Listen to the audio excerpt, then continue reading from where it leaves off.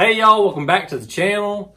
So while doing the 4-speed swap for my Willys Jeep, I realized there's not a lot of information out there on rebuilding these Ford T18s. In this video, I've put together a pretty solid teardown and rebuild video for the Ford T18. Alright, so let's get into it.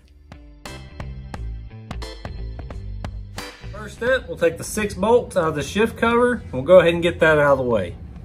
These come off with a 9/16 socket.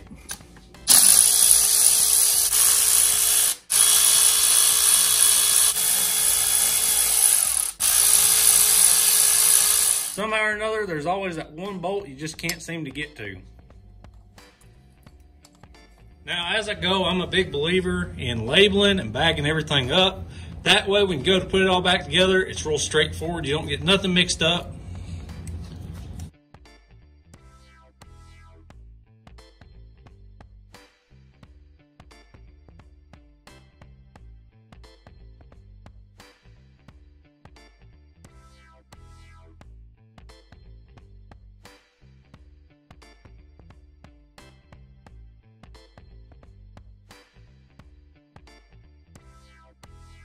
First look at the gears.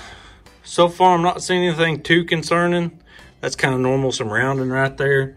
I am noticing that the synchronizers are kind of discolored. They're not real brass looking.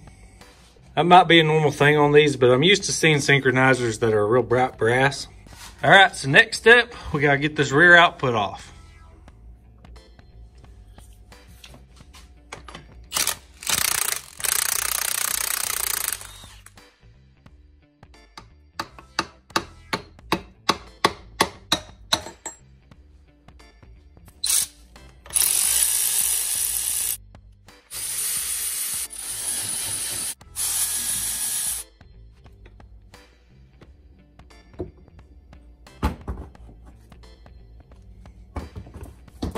So this is what drives your speedo cable. I'm kind of surprised it's plastic. There's a little snap ring right here holding it on, so we're gonna go ahead and get that off. These right here are the best snap ring pliers. I've used them a bunch, took a bunch of transmissions, transfer cases apart with them. Made in USA, they're Proto brand. I'll have them linked down in the description. I think I got these off Amazon, but they are totally worth the money. And when you're gonna be doing something like this, even just like a little T90 or something, you're gonna want a pair of these.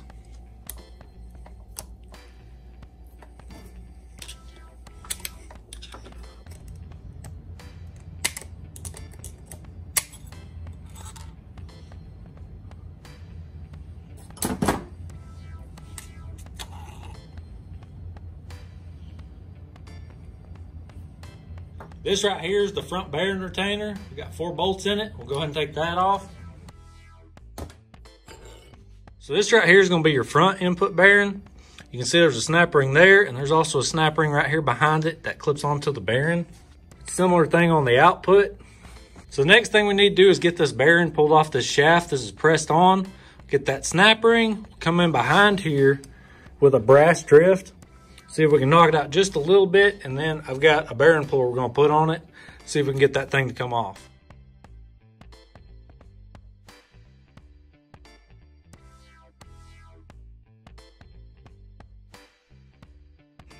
Now I'm gonna take a brass punch. You wanna use brass, don't use steel on steel, that's how you break and damage things. I'm gonna come in behind that bearing right there and see if I can tap it forward enough to get that puller on it.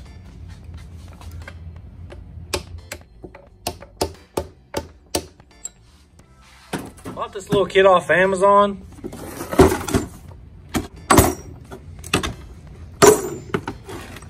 It's pretty cheap. Comes with 2 different size pullers. There's this smaller jaw, this bigger jaw. These are all your standoffs. The studs it comes with though for the bigger jaw are not nearly long enough to pull that bearing off.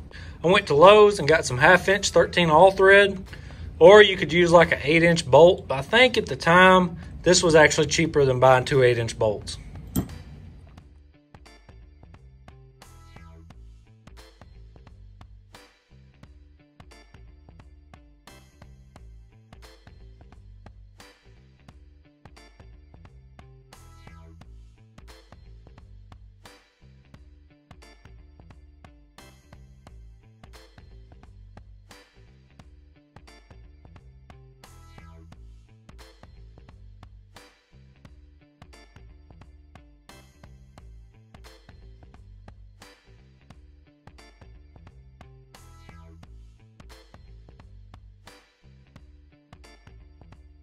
Well, that went pretty smooth. I've already got the bearing in a bag.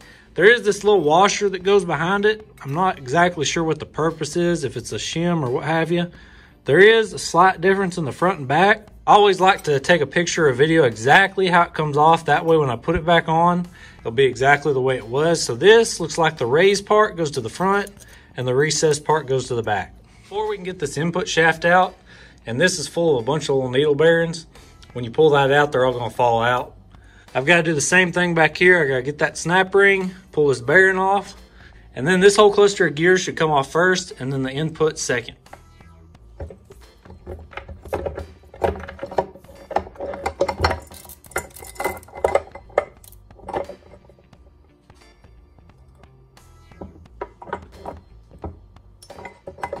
Okay, so in order for all this to come out, to get past this little reverse shifter fork deal, this right here has to be slid all the way up as far as it can go in order to clear that.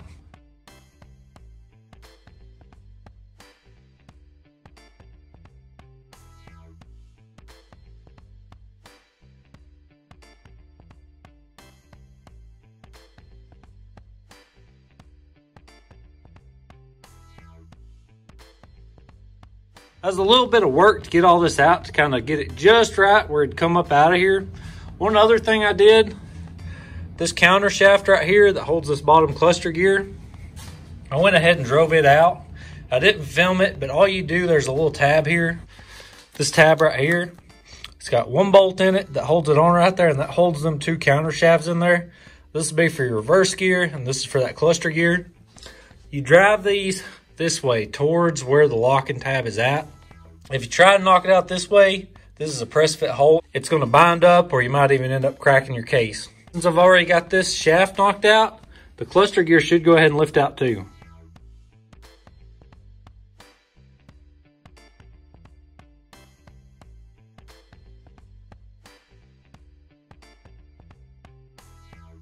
So the last thing we got down in here is that reverse gear. Of course, the reverse shift fork that moves that back and forth. I did notice that magnet down in there. It's got a bunch of little chips on it, a bunch of little shavings. It even looks like some little chunks of metal. And then there's a bunch of little roller bearings I dumped out when I was getting all that stuff out. That's no big deal. Honestly, I didn't see anything bad on the gears, but we'll inspect them a little bit better once we get everything cleaned up. So to get this counter shaft out, I put two extensions together. This is a broken extension. And I know I said don't use steel on steel. I've never been able to get these shafts out with brass. You always end up just mushrooming it or bending your punch. These are really hard too, so if you get it good and square, you shouldn't have any problem getting it out.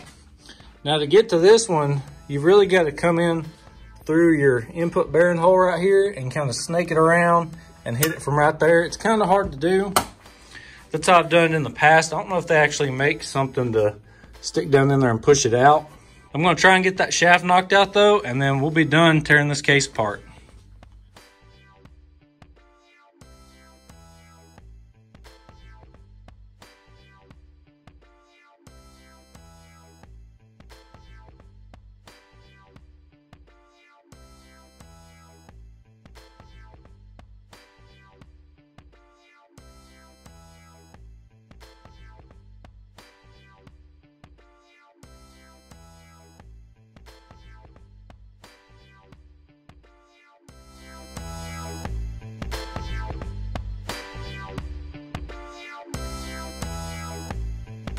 All right, so before I start throwing gears back in this case, there's a few things you need to know when you're ordering your rebuild kit. First off is your front and rear output bearings. So these are the ones that come out of this case, and you can see one is shorter than the other. This being your front, this being your rear. So they used a 20 and a 23 millimeter front input bearing. So when you're ordering your kit, make sure you've got the correct bearing for your input shaft. Now in my case, the stock input shaft that come out of the case and the Jeep when I had modified used the same 20 millimeter bearing. But what they don't share is the synchronizer cone size. So this is an earlier style. I think Ford used it 65 to 67. This is what they call a small cone, and this would be like a late cone, I think is what they call it. You can see the difference in size here though. That changes the size of your synchronizer. Now I do have some part numbers for that, and I'll throw them up here for y'all. Something Novak notes in the rebuild guide is this hole right here, which was part of your original bearing retainer. It has a recess behind it, cast behind it. All of them wasn't that way. Some of them go actually straight into the case. If that hole goes straight into the case, that has to be plugged. Now in my case, it doesn't. But I did go ahead and plug these three. Even though the transfer case adapter plate does cover that, it's not like right on the gasket. It's kind of in a weird spot. The last thing to mention before we get into this rebuild is my reverse gear actually has like a bronze bushing in it. It looks to be in really good shape. It feels good on the shaft. It's not worn out. But most of the rebuild guides you look at shows it having a bunch of needle bearings in there and a spacer. I think this must be an earlier model transmission because it's got a few little quirks about it. All right, with all that out of the way, let's go ahead and start throwing gears in this thing. Now, with this style of case, the boss that this arm here pivots on to move this gear back and forth is pressed in. In later styles, I believe it threads in, and then there's like an E-clip right here or something that holds it in. In my case though, the arm has to go back in first, and then I'll stick the gear in.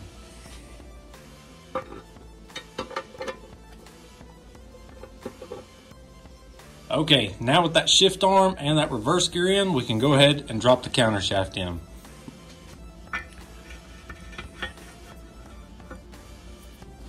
Your rebuild kit will come with one of these little locking tabs right here.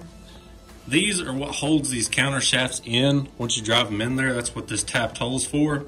So when you drive these counter shafts in, you need to make sure that they're rotated in such a way that you can catch these little recesses right here where it lines up good with everything. So that right there looks about right to line up with this one and to line up good with that hole.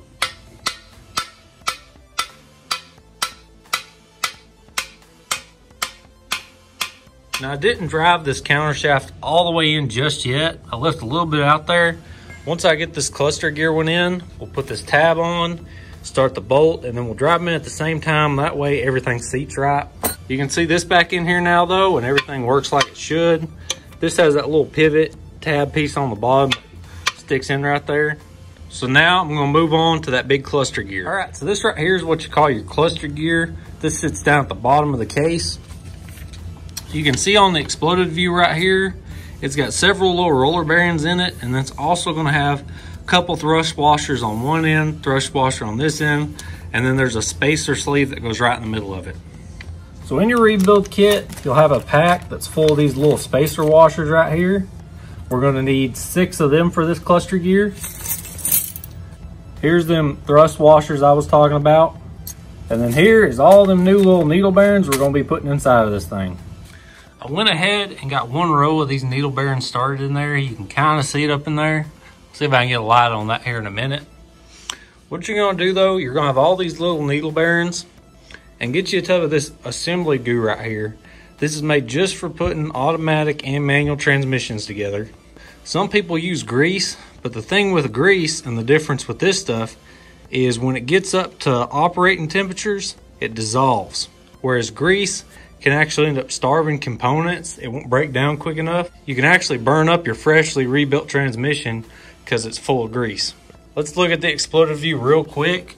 So you can see that in between these rows of needle bearings is them little spacer washers that's in that rebuild kit right here. So, and then that spacer sleeve I showed y'all, that sits in the middle of this cluster gear.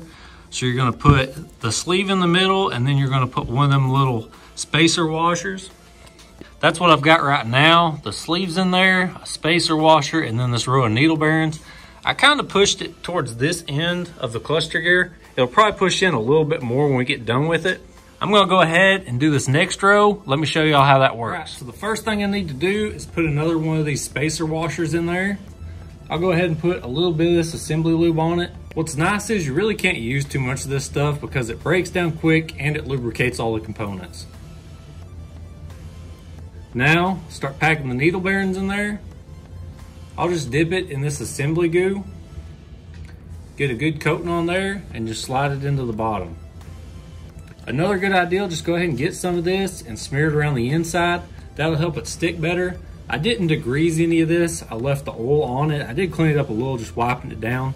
You don't really want to take all the oil off these parts because if you do, they will start rusting. It's just raw metal.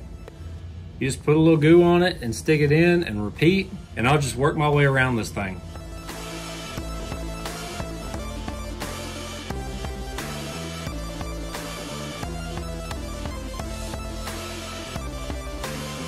So that's got this side all loaded up. I've got all them bearings in there, and you'll be able to know when you've got them all in there, there won't be any space. It'll be a good tight fit between all of them. We'll put one more of these little spacer rings on here. Maybe a little bit more lube to just make sure that don't come out.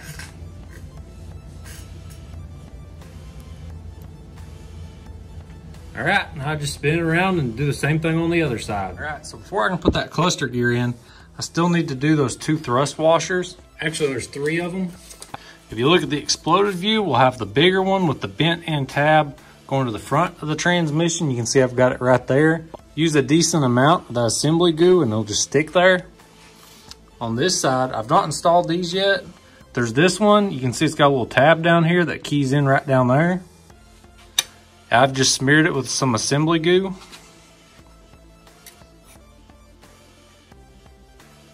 And then this one goes on top of that one. I don't believe there's any front or back or anything to it. I'll put some assembly goo on this too.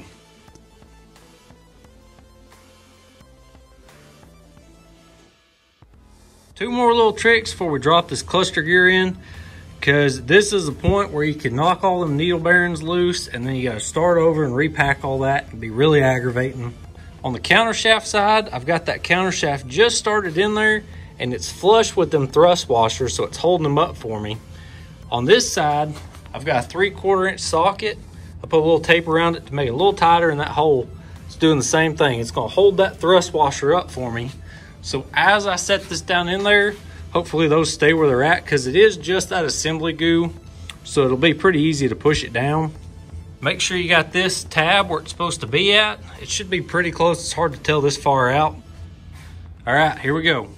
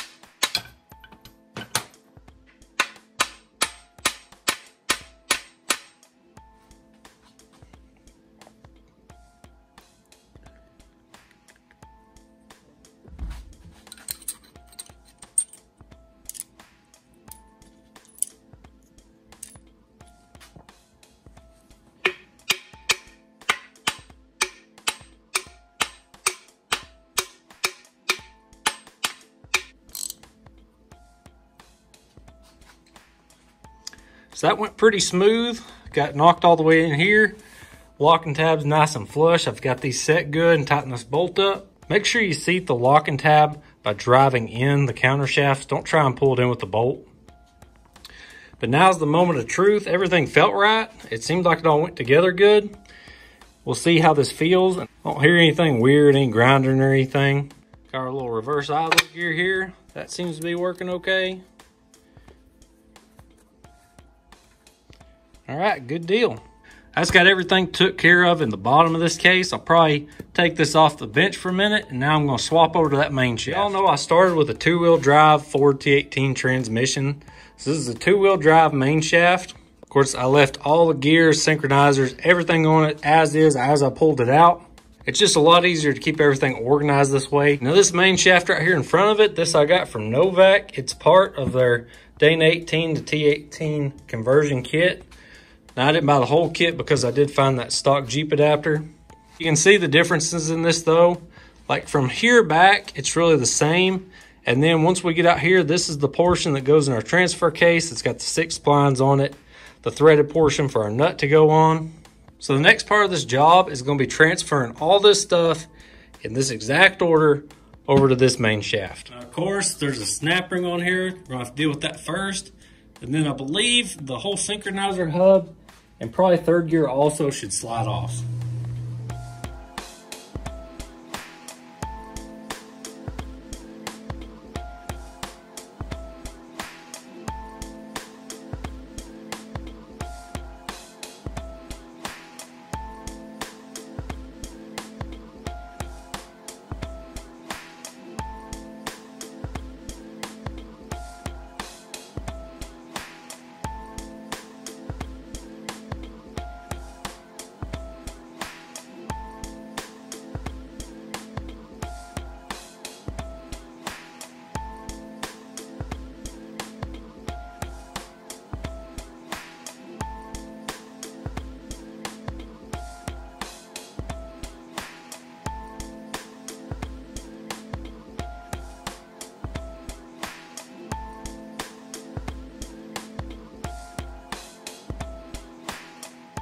All this stuff come off pretty easy, wasn't much of a fight. I think I'm gonna start in reverse order of how I took this stuff off. I'll go ahead and put this stuff back on.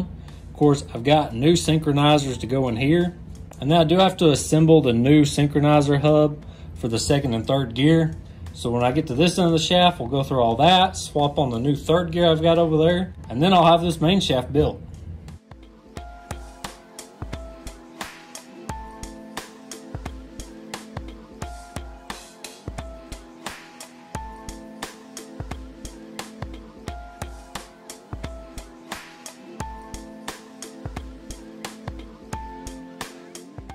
Okay, so once you put this gear back on, there is a place for a snap ring right here. And I went ahead and put it back on. I don't really see the point of what it really does. When I took the other main shaft apart, there was this little like thrust washer deal that sat back over here up against the snap ring. That's what that little cutout's for. It looks like Novak shaft just has that built in and it seats up against that right there. But now that I got that snap ring on, should be able to just put this whole assembly back on top of this.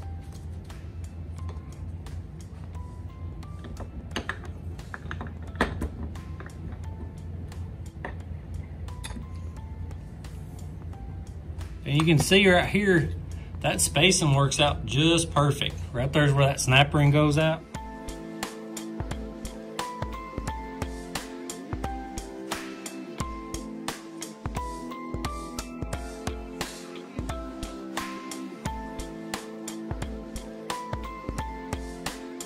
All right, so nothing too crazy so far. This thing's pretty much putting itself back together.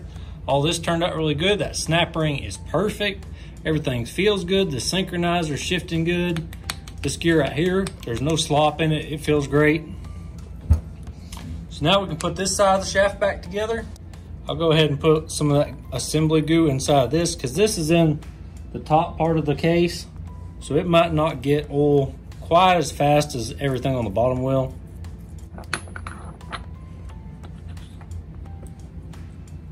All right. So here is the new synchronizer hub. One thing important to note right here is that everything probably will have a front and a back on it. See, if you can see that chamfer around the edge of that compared to the chamfer around right here. If you compare that to this old one, so third gear's right there, it'd go on just like that. So they've got that big chamfer, this right here, pointing to the front of the transmission. So this should be the front of the synchronizer hub. Now, if you look down inside this old one here, you see that snap ring, and then there's some little dogs or paws or whatever you want to call them. The rebuild manual calls them like shifting plates or something, and those kind of are a detent for the synchronizer hub. But this new one, it didn't come in put together already. So we got a couple new springs here. We got those three little shifting plates. And we'll go ahead and put all this together and then we can slide it up on that shaft. This little recess portion goes to the inside and this little hump is going to go to the outside.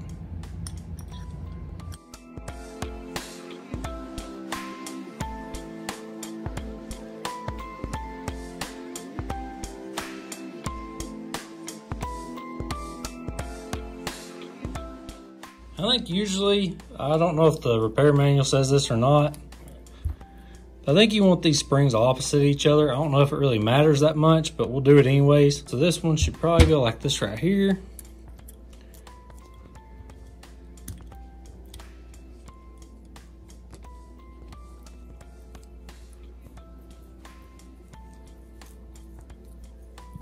And there you go. Now we've got our little synchronizer hub here put together. Got two brand new synchronizers. Like I said, these are the small cone.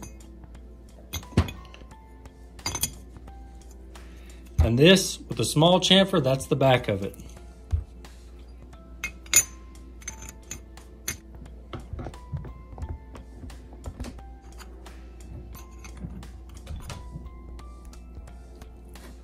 This synchronizer hub gave me a little bit of trouble getting it on there. Something about getting past the splines right there where that snap ring groove is, it just didn't want to go past them. So I ended up taking a file to them and kind of cleaning up some little burrs. There's even a little bit of like grit or something in some of them splines, so I cleaned it up real good. It was still pretty tight though. I actually ended up taking my brass punch here, kind of walking it in. So it's not like pressed on tight, but I don't think you could pull it off by hand. For a minute, I thought it was this new synchronizer hub, so I took it off, took the old one, tried to slide it on, same issue. It's almost like something in these splines or maybe the OD or something's just a little bit too snug. There's one more thing I got to do before I can drop this thing back in the case. Now when you get done loading up that cluster gear, you should have some of these needle bearings left. The rest of these are going to go into this input shaft. I'm kind of disappointed that rebuild kit I bought because it only came with 6 of these little spacers here. You need 7 because one goes right here to keep these bearings in. But when you buy a kit, you expect to get all the pieces you need to do a full rebuild. This will be the same process as that cluster gear. We're gonna get some of this assembly goo here, and one needle bearing at a time. We'll get some on there, get good and sticky, and then just stick it up in there. The input shaft only gets one of these spacers on the outside. You don't have to put one on the inside. And just to confirm, we'll look at the exploded view, and you can see right there is that little spacer washer that lines up with our input. And then we flip over. Number 1 is called main shaft pilot bearing roller spacer.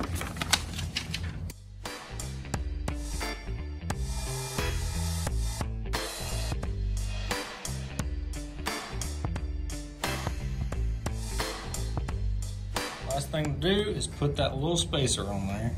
Maybe put a little bit more on the inside too, just to make sure everything is nice and sticky.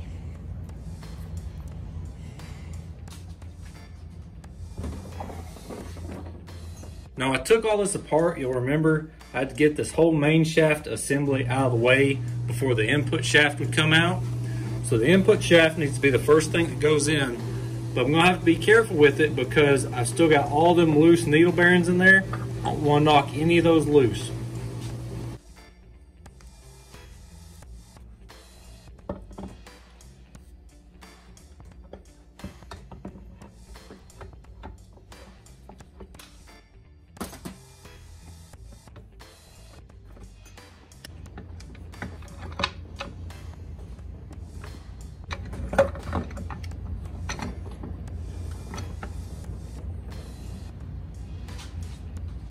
And what's going to be so easy to mess up is knocking some of them needle bearings loose down here in this input shaft. That's why I said use a ton of that assembly lube. I got to be really careful. I got my synchronizer down in there, still on the hub, so all that looks good. I just got to be really careful working this main shaft into this input shaft.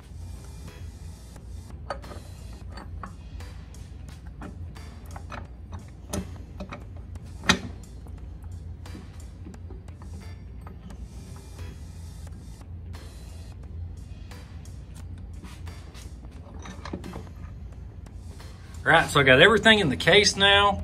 All the gears are lining up good. That synchronizer lined up good. With that input shaft, I'm not worried about any of that. Everything feels good. I still need to put my front and my rear bearing in. And of course, I'll have the bearing retainer and that adapter plate. That'll have this whole case situated.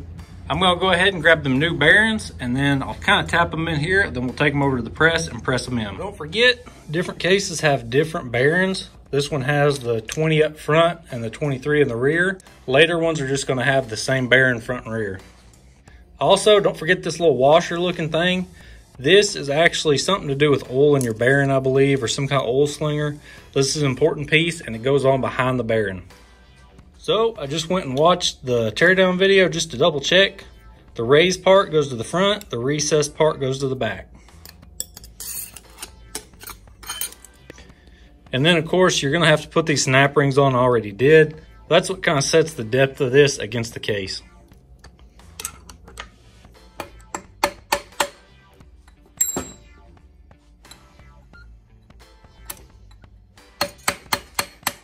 This right here might be the new hardest part of this rebuild, is just getting this thing stood up inside your shop press. So I started them bearings in with my little brass punch and my brass hammer. I got them kind of started on each shaft here.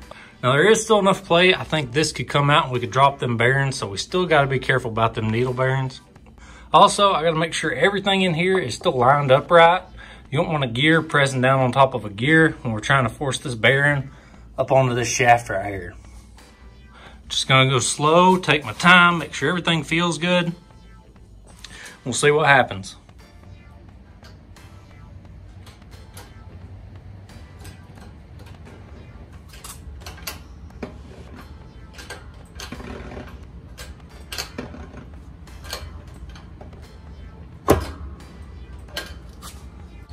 Okay, so the bearing looks like it's seated in the case now. You can still see I've got a little bit of a gap here. I need to close that gap up and finish pressing that shaft in that bearing.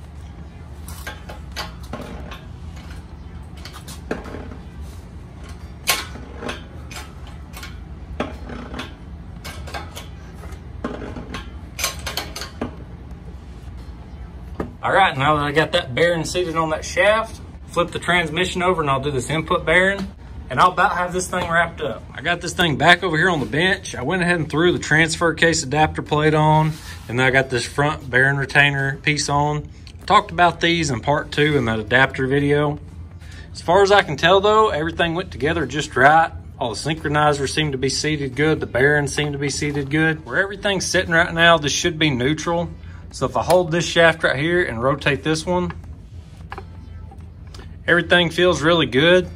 Now that assembly glue I used is very high tack, so there's some drag to it, but you can tell it's just the assembly lube. It's not anything with the gears or anything.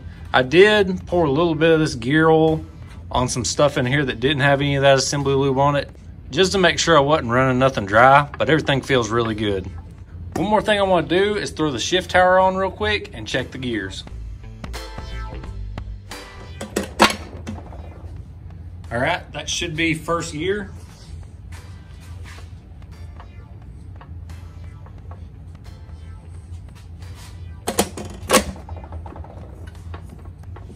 Second.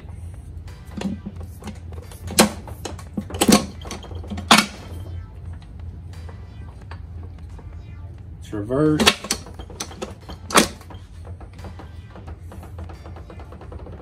It's fourth gear.